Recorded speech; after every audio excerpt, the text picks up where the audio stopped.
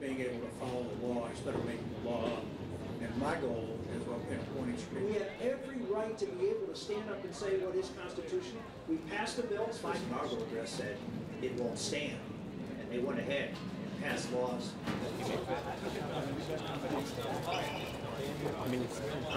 Doing very, very well. Absolutely. I think what's resonating is people understand our best days are ahead of us, not behind us.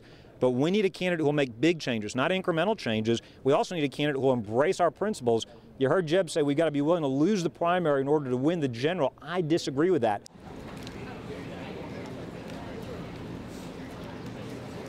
I have the only plan out there that is serious about the border, serious about overstays, serious about E-Verify, and with respect to the border. Donald Trump is right in this respect. Mexico is a big part of the problem at the border.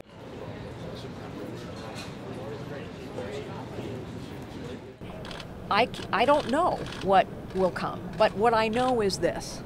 If you look at where primaries are held, week by week by week, people know who I am, and if they know who I am, they like who I am. That's what the polls say, week by week by week. That's how you win elections.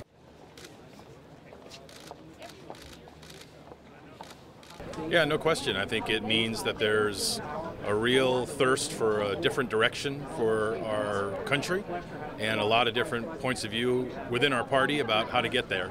But ultimately what we'll do is we'll coalesce around one vision, one candidate, and one direction for the way we'll move forward. That's what I want to talk to you. What's your feeling? What is your plan? Change that, and we're going to reform the tax code, boost up investment in this country.